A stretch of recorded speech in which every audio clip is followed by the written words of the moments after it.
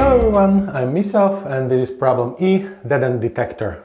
In this problem, the contestants are given a map of a road network and their task is to detect all of the dead ends and to place the street signs.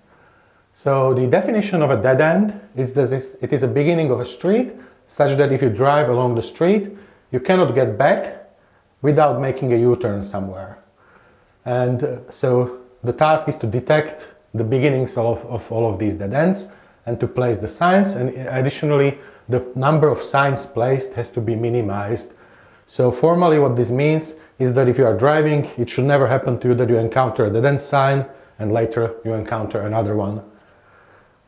So this is clearly a graph theory problem, and it has something to do with trees and cycles, because if you have a cycle somewhere, you cannot have a dead end, because you can always drive to the cycle, drive around it, and then leave in the opposite direction. On the other hand, if you enter some part of the graph that is a tree, then definitely this was a dead end and you will have to make a U-turn.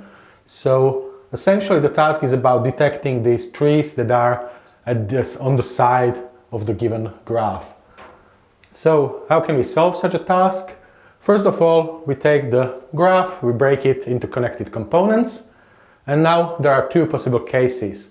One case is when we get a connected component like this one, that is a tree. What do we see here? If a car starts in a leaf, it's immediately entering something that is a dead end, so it is forced that we have to place the dead end signs next to each of the leaves, and we can easily verify that this is sufficient. So this is how we solve a tree.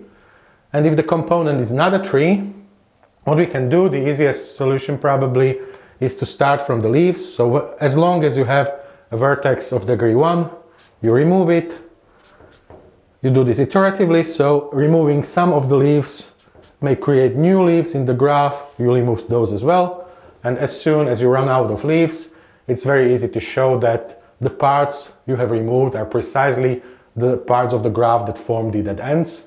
And in order to place the signs, all you have to do is to take all of the edges that start in a vertex you did not remove and in a vertex you did remove and place the sign there. So that's the entire solution.